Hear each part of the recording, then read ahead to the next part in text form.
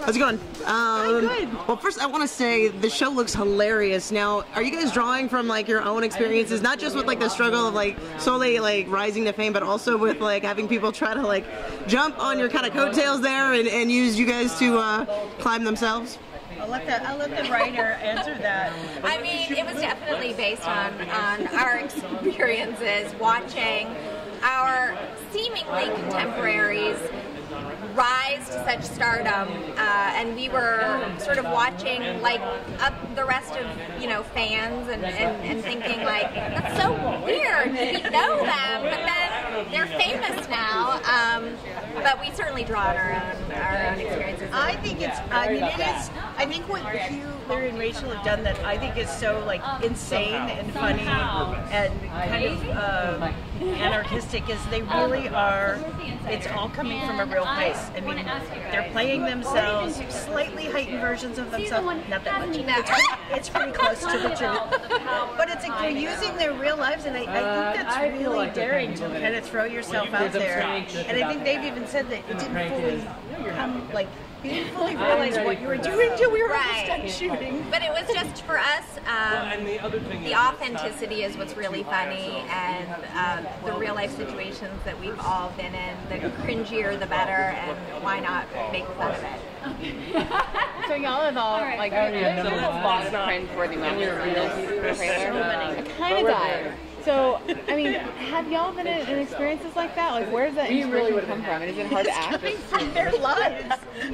I mean, when I'm nervous, I talk too much, and then I say the wrong thing, and then I really have a problem. That's why I don't know why am I talking right now. That's all that's going on in my head. Why are you talking? Stop talking. Well, and they're great. I mean, Rachel, all of them, but Rachel is really a particularly sharp observer of the human condition and can watch anything and will pick out the one thing that's like not in a critical way. Half the time usually about herself. It's like I always appreciate when someone's like, I know what my own flaws are, and I'm ready and willing to kind of like poke fun at them instead of making fun of somebody else. She will always make herself the butt of the joke, which is my favorite kind of humor. I mean, I think that's when you don't feel like somebody's being snarky. You feel like, oh God, please don't. I'm like getting a rash watching you. That's my favorite. Now, how exciting is it to have this air at South by Southwest?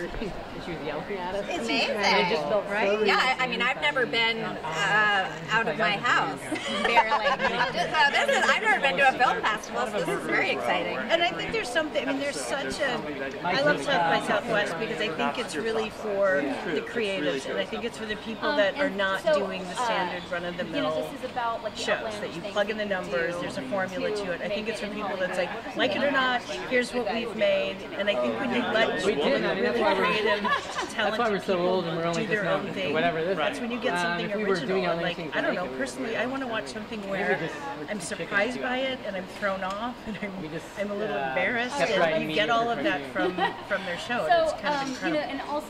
So y'all all hail from the Groundlings group. What's it like to kind of like have that kind of cohesive vibe in a cast? So what is the weirdest thing? I mean, it's like family. Yeah, it is like family. I mean, we were Groundlings for we were pitching the show 12 years together, like performing. What I would describe as a where she company met her husband, it's where I met Ben. Online, a massive I mean, there's something about coming through a program that is that challenging and that competitive. That you come out on the other side of it, you're bonded for life. He's like, I need 2 lattes. Everybody has to help. He just ordered drinks for him. And you realize you can't do this business alone. And it's inspiring. So many of the people on our show, we wrote toward them and for them, and thankfully most of them were cast in roles that we were envisioning them in, and there's just so many inspiring voices that came out of the Groundlings, and